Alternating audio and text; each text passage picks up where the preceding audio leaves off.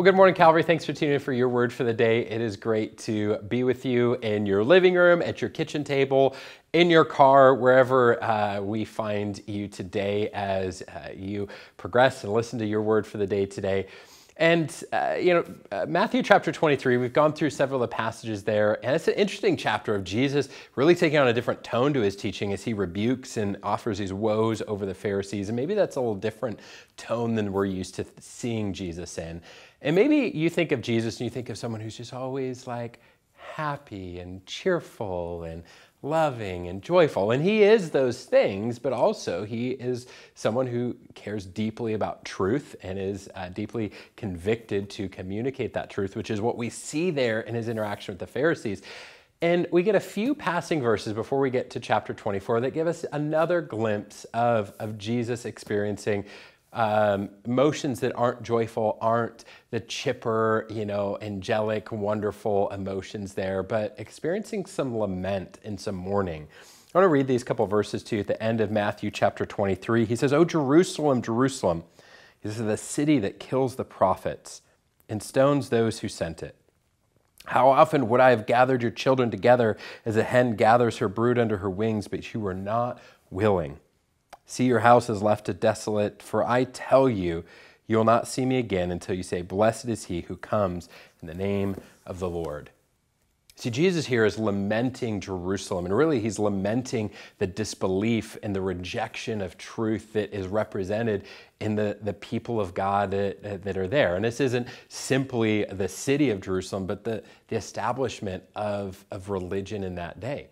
He says that the people who killed the prophets and stoned those who came before, the people who said, hey, we're going to reject the message that comes from God to his people.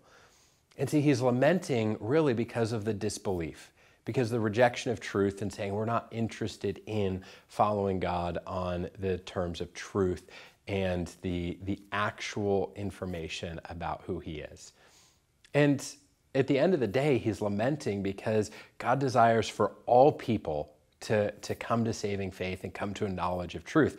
1 Timothy chapter 2, verses 4 through 6 tell us that. It says God desires this. This is his heart's desire and hope for all people. But we know that not all people do that. Because in that day, they rejected Jesus on the basis of history or tradition or their religious practices. And today, people reject him for those same reasons.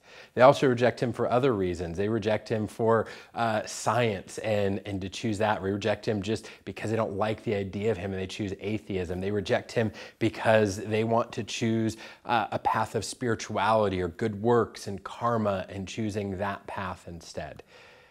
And at the end of the day, every time that happens, Jesus laments.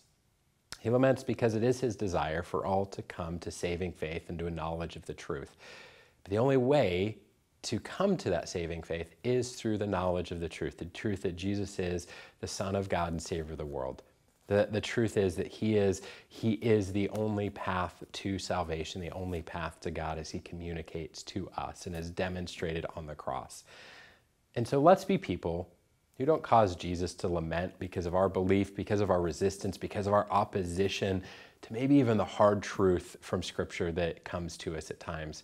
But let's be people who embrace truth, who allow Jesus to bring us, like he mentions, like a hen bringing her brood under her wings, letting Jesus bring us under his umbrella of salvation, of hope, of direction, of guidance.